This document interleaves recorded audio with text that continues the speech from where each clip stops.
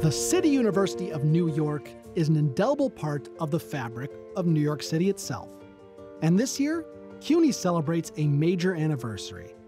So we look back now, not just with a crash course on 175 years of CUNY history, but 175 years of New York history. The year is 1847. Iowa just became the 29th state.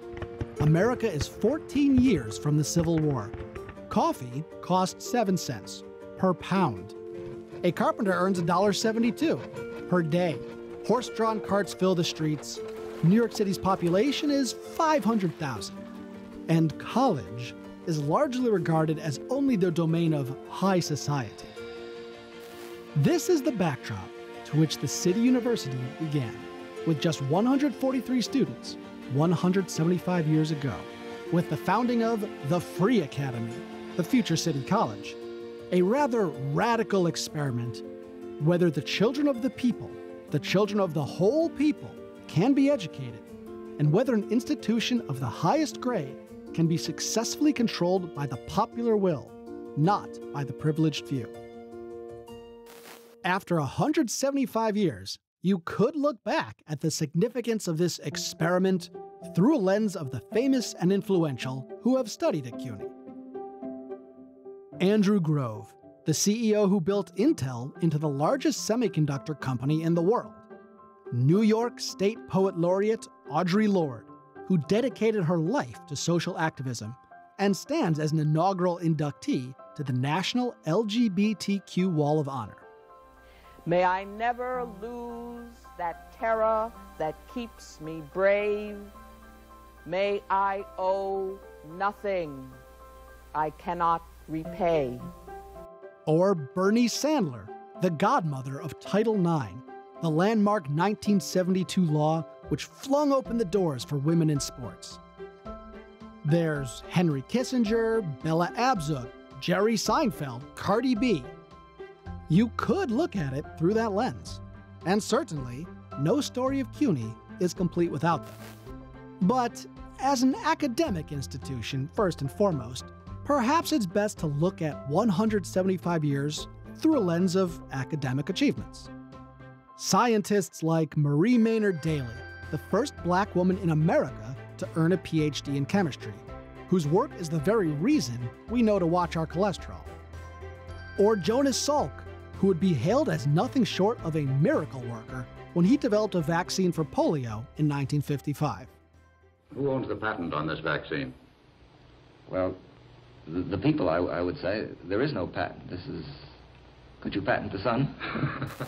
Over the years, CUNY can claim 151 Fulbright scholars, 26 MacArthur Genius Grant recipients, and 13 Nobel Prize winners. And these kinds of academic pursuits continue today. In 2014, CUNY's Advanced Science Research Center opened its doors as part of a multi-billion-dollar initiative to be a leading hub of scientific research, preparing the next generation of Salks and Dalys. You could look at it through that lens, and certainly, no story of CUNY is complete without them. But of course, many colleges can tout alumni. Many colleges can tout achievements. So what makes CUNY special? Well, across 25 colleges and 250,000 students enrolled annually, CUNY is the largest urban university in the nation.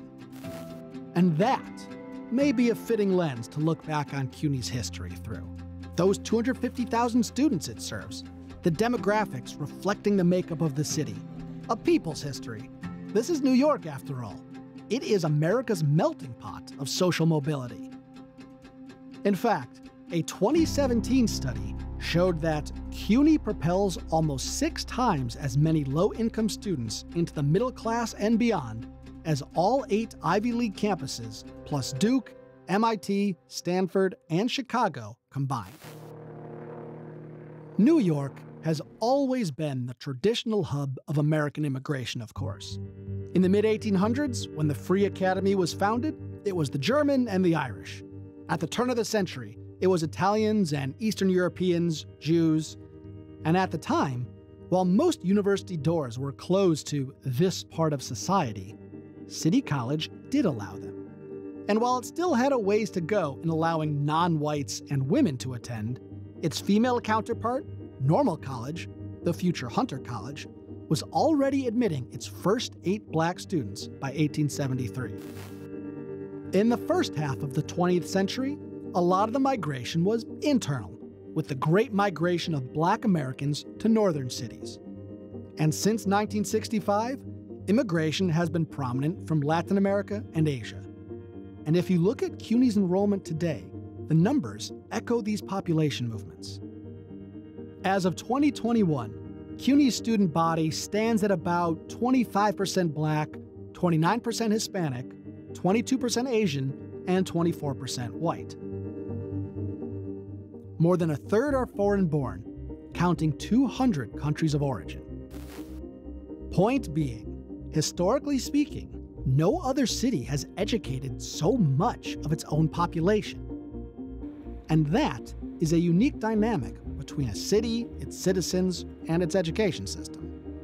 In many ways, 175 years of CUNY history is 175 years of New York and America's history, from every era, all the way back since its beginning. The Civil War. Before his presidency, City College's second president, Alex S. Webb, was a war hero, earning the Congressional Medal of Honor for his command at Gettysburg. World War I. City College offers one of the largest student training programs in the country. The Roaring '20s sees a heightened focus on science, with Albert Einstein's first ever American visit beginning at City College, where he lectures on the theory that has just made him an international celebrity, his theory of general relativity. Also, a focus on industry, with the birth of a dedicated business school, the future Baruch College. The Great Depression. City College cements its reputation at the time of intellectual left-wing activism, protest against militarism and socioeconomic injustice. Indeed, it was called the Harvard of the proletariat. World War II. City College launches America's first documentary film school to counteract Nazi propaganda. The future Lehman College hosts the first meetings of the United Nations in America. It also offers trailblazing naval training to women. 3,500 waves in a formal review to mark their anniversary. In 2 years' time, the waves have made a brilliant record. Soon, the first contingents may go overseas. In the post-war era, new colleges opened to meet increasing demands for education. In 1961, the City University of New York is officially born. 1960s New York sees civil unrest, like much of the country. Queens College student Andrew Goodman is a victim of the infamous Freedom Summer murders in 1964, while registering black voters in segregated Mississippi. The next year, Martin Luther King Jr. speaks at the campus. He, along with others, paid the supreme price for this struggle, and I'm sure that we will see in many ways that his death was not in vain. And after hard-fought student protests, in 1970, CUNY opens its doors to dramatically greater minority enrollment, better reflecting the demographics of the city. When New York faces bankruptcy in the mid-70s, CUNY faces it too, in a sign of the times requiring tuition for the first time. And when New York faces tragedy on September 11, 2001, CUNY faces that too, as the Borough of Manhattan Community College loses a building and transforms another into a Port Authority command center during the crisis. Over 175 years, New York has been exalted, disparaged, half torn down, and built back up. And CUNY has been there for every boom and for every bust. From 143 students to 250,000. A historically unique New York institution and reflection of the city itself, as it begins the next 175 years, with the words of its founder as relevant now as they were in 1847. For the record, I'm Ari Goldberg.